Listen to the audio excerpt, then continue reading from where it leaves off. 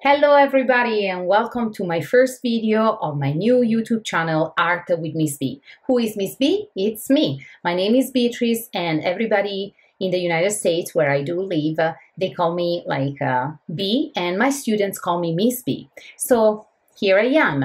Why am I doing online video? So it's been like a while since I was online the last time, and it was during the pandemic where I was teaching in a school in New York City. I'm an art teacher for elementary, middle school, and first year of high school, and I'm now teaching and living in I live in Saratoga Springs in Utah, but I teach in a small charter school in Bluffdale, and many of my current students and most of all their parents, they asked me several times if I could do also something online. They have a very numerous families, and maybe the younger siblings, they are still not attending our school. They want to take some art classes with me, and it's difficult to coordinate schedules and everything. And some of my students, they are really passionate about art, and we have such a beautiful relationship, and they want to practice art also during the break, basically fall break, winter break, spring, and then the long break of summer.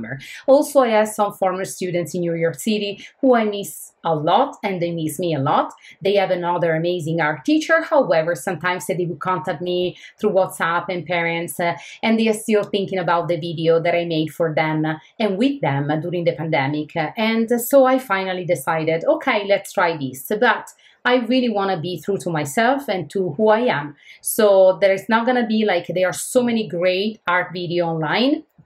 They are very fancy, a lot of editing, a lot of pop-ups, but that is not me. I just want to kind of build a community online that feels as much as possible organic, spontaneous, analogical. I don't know even if we can say something like that. So it's gonna be me, no editing. Sometimes, I will mispronounce name. You can clearly hear my fancy accent, and because I grew up in Italy and I moved to the United States where I was already an adult, and I also speak Spanish other than Italian and English. So this is what happened when you speak many languages, but I feel that it's fun. Sometimes in school I would say weird things and my students will look at me and say, oh, don't mind me. But thankfully, as an Italian, I move my hands a lot and everybody's able to understand exactly what I want to deliver. I will base this video more or less the same way that I base my lessons in school. So this channel is very good for whoever has homeschool children, which is in the United States is very common, and you want to kind of enrich their curriculum.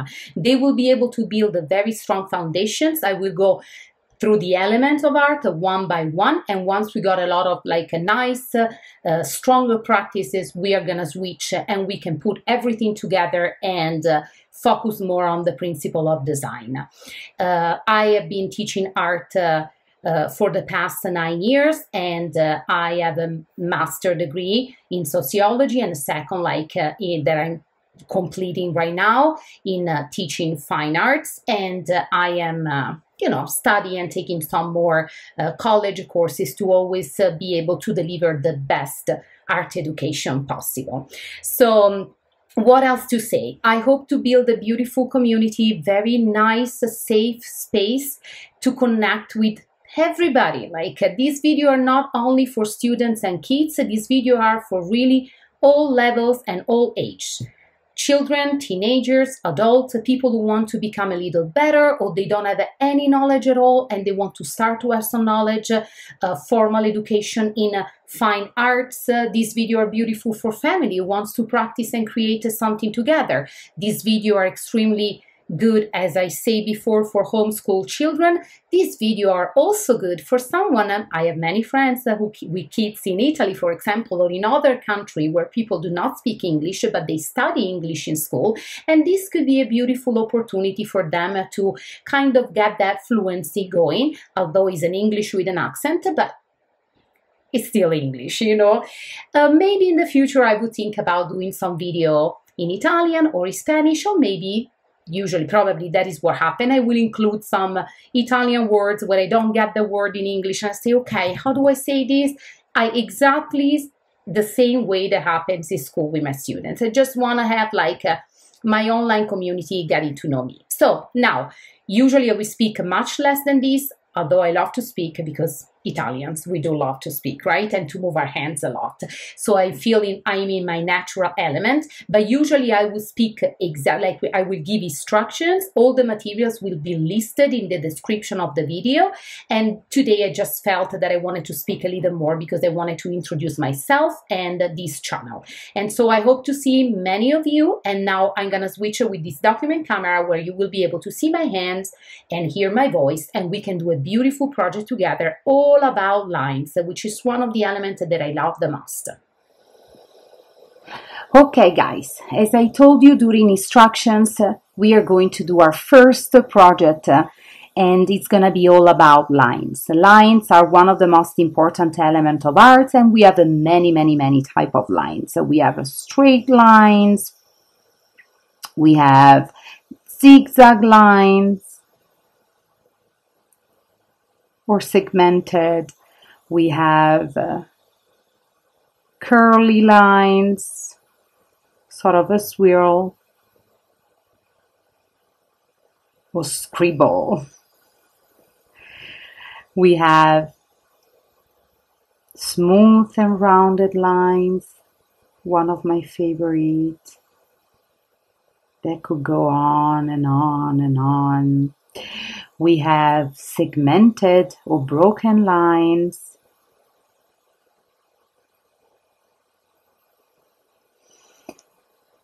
And we have dynamic lines that are the lines that we use when we have to draw something, for example, right? And we need to kind of work around the shape, so we cannot commit to the first lines that we create, but we use this type of very like sort of broken and segmented lines to like help us to create the shape that we want to work on. Okay, so today we're gonna use like a sort of a smooth define, like a smooth nice lines to create a beautiful pattern.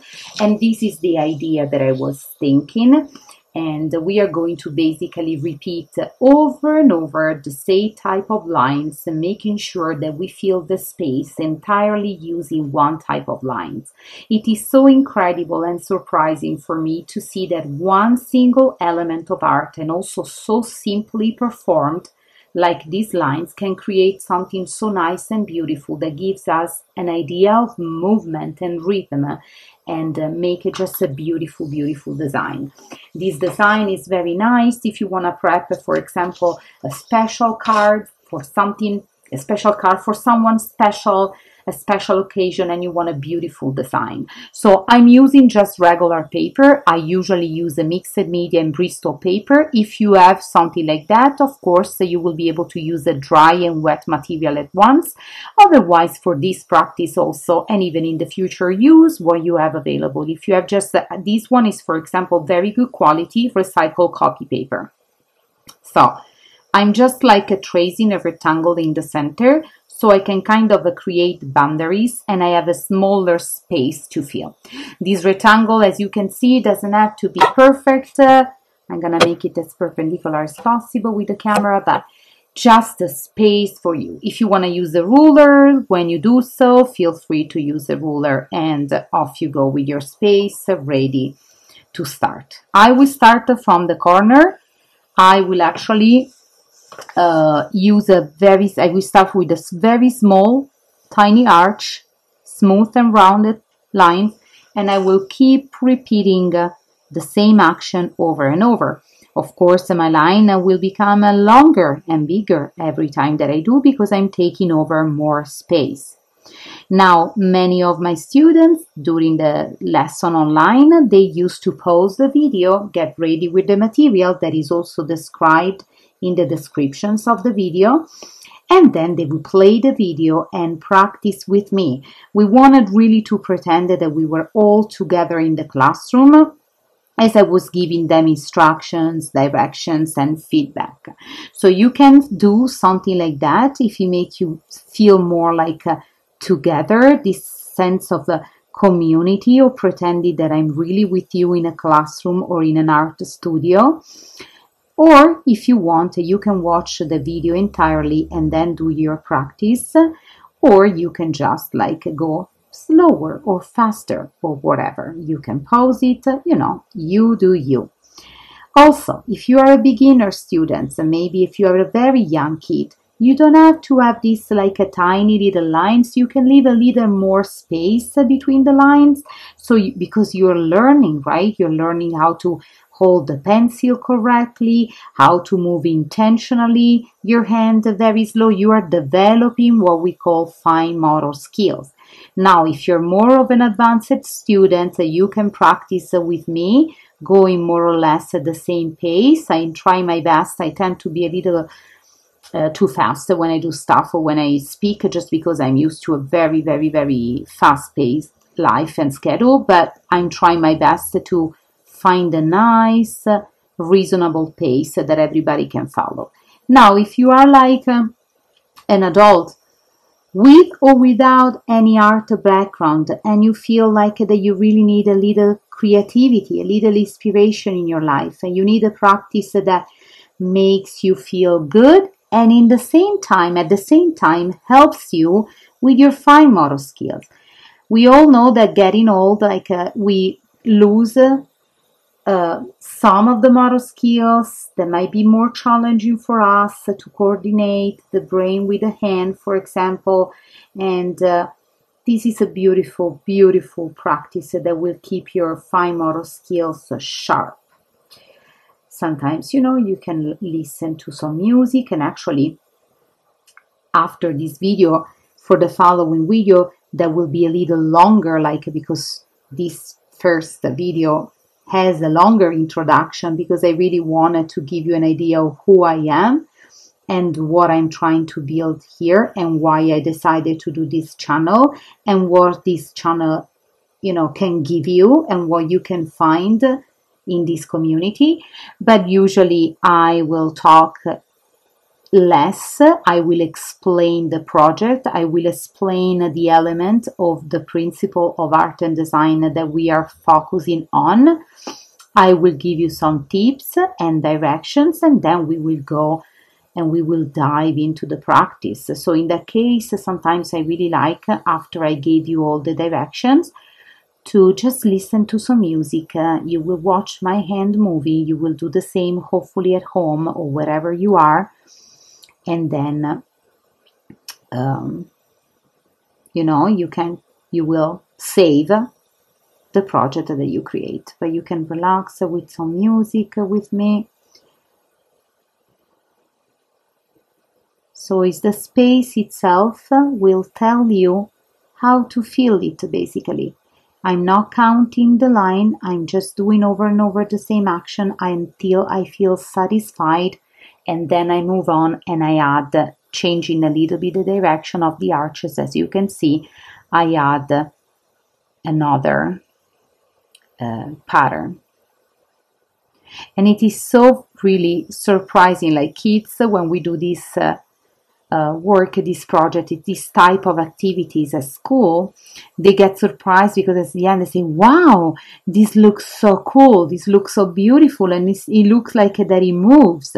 Yes, definitely, because pattern and lines can give us an idea of movement and rhythm, an optical illusion of movement. There was during the 60s an art movement called the opt art that was basically based on patterns and lines and colors that would give us the optical illusions of movement. So a piece of paper cannot really move, and our lines are not really moving. However, they seem that they are moving. And this makes this very simple project very, very attractive and beautiful to create. I will leave the project black and white, just because, as I say, this video is long enough. Please feel free to add the colors if you like. You can use colored pencil, or you can use the markers. I would like advise you to use something with a thin tip and point, so you can actually go very well between the lines, filling the spaces, and you won't ruin the pattern that you just created. I think I'm gonna add a little like extra here in a different directions until I feel this corner. I will probably add maybe one here in this direction. And I know the fact that I'm left hand probably doesn't really help because I cover what I do. But many of you will understand my struggle. And as I say since the very beginning, I will definitely get better in the future with the video, right? It's like when we start something, we start and then we get better and better with everybody's support. But I also want to make sure that these are very simple video and I give you that impression that, you know, is that I want it to be low key and very approachable for everybody. So this is the project all done and complete, and this is really, really cool. You can look at it from many different angles and directions. I will give you this beautiful idea of overlapping and movement, and I really like it. So as I say, that you can decide to color every single tiny space between the lines using a different colors, or you can go with a colored pencil and just color every single like area, let's call it like that, using a different color. So you will use one color here, one color here, one color here, for example, and you can make it as colorful or as plain as you would like. Now I'm gonna turn back my camera on my face so we can say goodbye. I hope you like our first small project, short project, all about lines. I really love this pattern. I am obsessed with them. I'm sorry that you cannot see it very well. This was my first, and this was the example that I practiced before starting, just to make sure that everything was ready. As I say, that you can do exactly what I do with me. You can do it at your own pace and time. You can add the colors. You can outline all the lines with a black Sharpie, so you can keep it as neutral and as colorful as you want. Something very important, if you're a parent seeing this video for your kids and selecting the video, but also if you are a student or if you are someone who just decide to practice, do not waste paper. So please make sure that you place your creation in a place like in a drawer, like in a folder. I recommend you to really save all the project together, mostly because I told you that I will go in an organized way, talking about the elements of lines, then we will switch to colors, then we will do texture, implied and real, then we will do like patterns again, and then we will do value. So I would like to do 3 projects each element, and then we are going to do 3 projects focusing on a different principle of design. So it would be extremely great for you to keep track of everything that we will do together. So please just buy a folder, or even if you have a big piece of construction paper, you fold it in half, you write on the cover our folder 2023-2024, and you start to put all the paper inside. It's important for you as a kid, teenager, adult, parents to keep everything organized. I will add in the description the list of the material that you need for this project, although it's very simple and clear, and every time when I add the descriptions, you can buy the same material that I suggest you that I'm using, but you are also free to use whatever you have available. So I hope that you like this video and you kind of fancy my accent, because when I record the video and I hear myself, I say, oh my, but you know, it is what it is. As I say, I'm not gonna do any editing to it. And make sure that you subscribe and you wait for other videos, and leave a comment to let me know where are you from, and if you have any question, I will be really happy to help you. Bye guys, ciao!